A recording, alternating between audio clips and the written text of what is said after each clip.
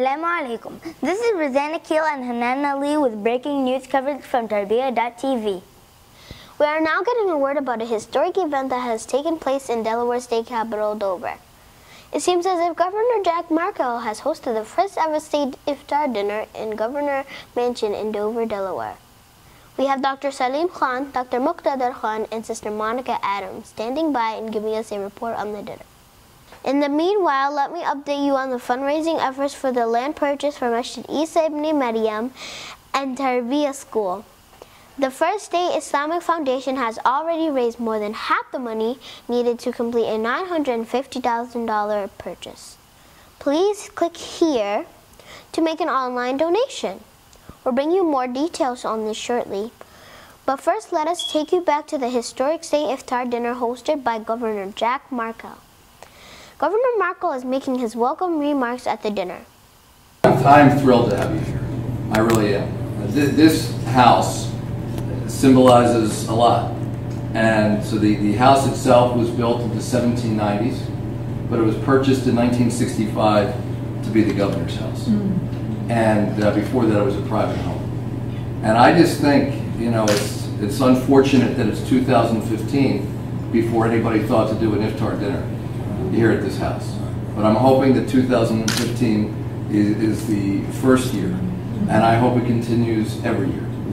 Wow! MashaAllah! This is truly an extraordinary event. I wish I was there too.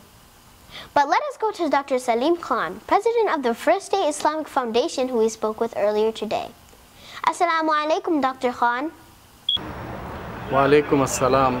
For me, the most important thing that happened yesterday, it was the history-making event, because this is the first time in the governor's house Muslim leaders of Delaware were invited. We know that this tradition has been going on in the White House, but it was so impressive to see that now it is also becoming a local tradition. Back to you, Hanan. MashaAllah, this sounds great.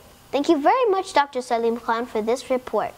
Let's go to Dr. Muqtadar Khan, co-founder of the Delaware Council on Global and Muslim Affairs and the professor of the Islamic Studies at the University of Delaware. Assalamu alaikum, Dr. Muqtadar Khan. Wa alaikum salam, Hanan. What do you think about the state dinner that the governor hosted last night? It was a wonderful event. We also got to meet with Muslims from other parts of the state of Delaware. He said it is in the interest of the state of Delaware to host iftars like that, and to me that was the most pleasing of comments. He also said that this is not a one-off thing, that as long as he's governor, that perhaps one more iftar will definitely be held in the governor's mansion. And he hopes, and we also hope, that it becomes a tradition in future. Back to you, Hannah. MashaAllah. I agree with you, Dr. Muqtadar. Now we have Sister Monica Adams with her experience at the governor's iftar dinner. Sister Monica, Assalamu alaikum. Wa alaikum salam, Hanan. What did you think about the iftar dinner last night? I thought it was a beautiful event. MashaAllah, it was very, very touching to see so many new and familiar Muslim faces of the community and have a chance to meet Governor Jack Markell. And I would like to thank him for the honor of the invitation to his home. I would also like to commend him on his courageous effort to reach out to the Muslim community and take part of such a special event within our own community, and to be able to share that with him, it was pretty wonderful. Muslim women are making great contributions to the economy in the state of Delaware.